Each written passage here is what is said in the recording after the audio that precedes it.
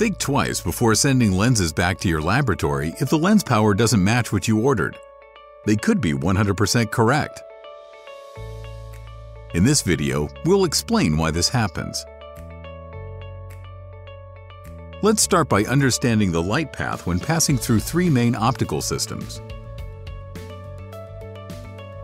The phoropter is used to obtain the patient's prescription. During the refraction, the patient is looking straight ahead. Eyes and lenses are perfectly perpendicular to each other and aligned with the eye chart. Light comes from the chart and reaches the center of the lens at a perpendicular angle. A lensometer is used to measure lens power. The lens is fixed and perpendicular to the light beam of the system. The eye lens system represents what happens in real life when a patient is wearing a pair of glasses. All frames have pantoscopic tilt and wrap angle. Eyes and lenses are not perpendicular, even in the central vision. Eyes move. People look in different gaze directions and focus on objects at different distances. Nothing is fixed. What happens to the light path in real life? Obliquity changes everything. Light comes from different distances and angles and deviates from its original trajectory when passing through the lens, causing it to take new paths. As a result, all light does not land on the fovea.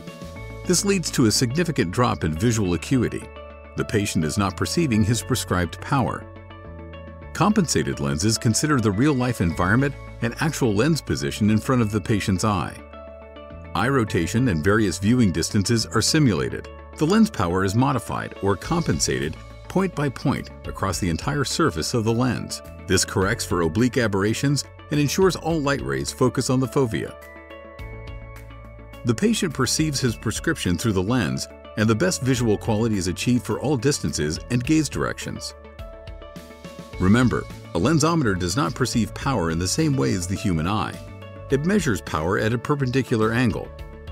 You must use the compensated power provided by your laboratory for the final inspection of completed compensated lenses.